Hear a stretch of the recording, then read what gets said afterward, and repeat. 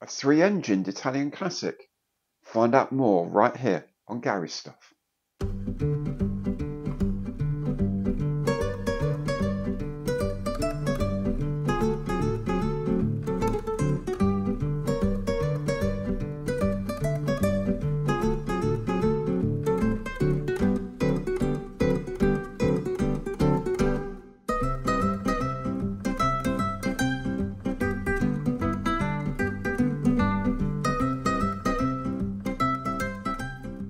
Hi there, I'm Gary. Welcome to my channel and welcome back if you've been here before. Now today I am looking at the history of this, the Savoia Marchetti SM.79. I'll be having a look at the aircraft itself to give a bit of historical perspective as to why this kit was made in the first place. And then I'll be having a look at the history of that Airfix kit and of course the range of other kits that are available either brand new or on the second-hand market. Now, if you've already thought about getting one of these and you just want to know what's in the box, there is a companion box opening video already online.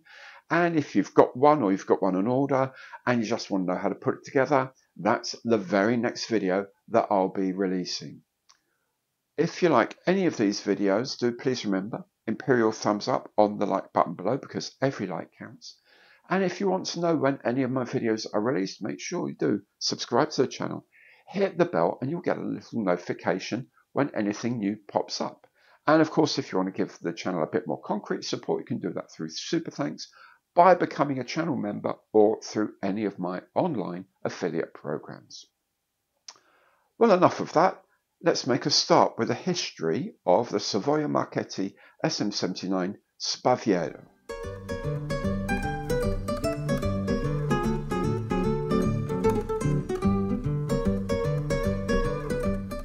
The Savoia Marchetti SM.79 Savoia, or Sparrowhawk, was an Italian three-engined medium bomber developed prior to the Second World War.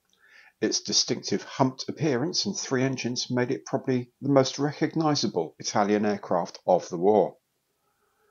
The design was largely the work of engineer Alessandro Marchetti, who originally intended it as a fast 8-passenger transport aircraft. The prototype flew in 1934 and quickly established a number of world speed records. This brought considerable government support for the type to be developed as a fast medium bomber.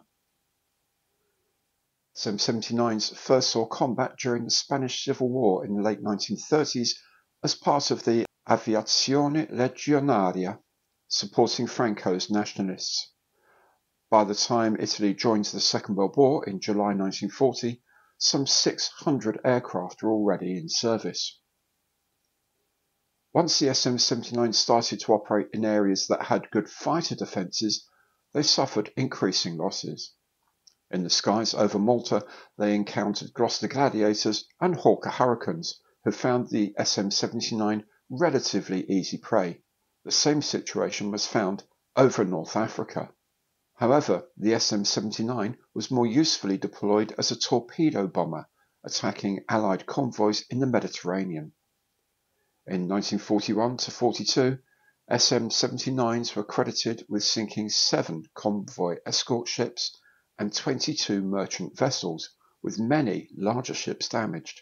But increasing Allied defences, such as the use of escort carriers and longer-range fighter cover, meant that the SM-79 became ever more vulnerable. Eventually, the life expectancy of a given aircraft was thought to be just 3 missions. After the armistice of 1943, aircraft in the north remained loyal to the German cause and made several attacks, notably one on British ships at Gibraltar. The last operational flight of the SM-79 was made by a pair of aircraft on December 26, 1944.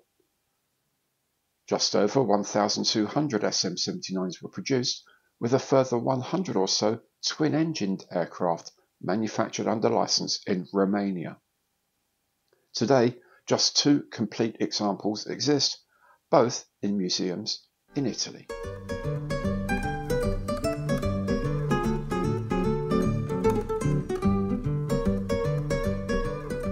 The kit I'm making here is a vintage classic release from 2020, although the moulds it uses were first made in 1967. This kit was also marketed by MPC in 1970. Teleri, of course, have made the SM79. This tooling first appeared in 2003. It has had a couple of reboxes since, but one planned for 2018 has yet to arrive. In 2009, Azure Forum released two kits of the SM79 in the two-engined Romanian version, something of a rarity to look out for. On to 1/48 scale, and Classic Airframes released their tooling in 2001 with a second kit released in 2005. This tooling was also marketed by Flashback in 2003. In the same year, Trumpeter released their own new tooling. Multiplast created a kit in the unusual 1/50th scale in the 1960s, but you are more likely to find the later boxes made by Snare in the 70s, 80s, and even the 1990s. Finally, if 1/32nd scale is your thing, then pretty much your only option is the Tigger Models VAC form from 2011. This was a kit based on the ID model set from the 1990s. There it is then. A really interesting aircraft, I thought. When I first looked at these, I thought, okay, it has its place in the war, but there's nothing special about it apart from having three engines, of course. How wrong can you be when you think this is actually one of the fastest, if not the fastest, medium bomber in the world at the start of the war? It had a pivotal role to play in the battle for the Malta convoys in particular, but in the whole war in the Mediterranean. It's a really important aircraft, and I'm glad it's being re-released as a vintage classic. So I'm looking forward to making mine. That's going to come in the next video. If you've thought, do you know what, I might really want one of these as well, what do you get in the box? There's already a video about that online. How do you know what videos are around? Well, what you do is you subscribe to the channel, you hit the bell, and you get notified of every new video of mine that pops up. And of course, anything you like, please do remember, Imperial thumbs up on the like button below, because every like counts.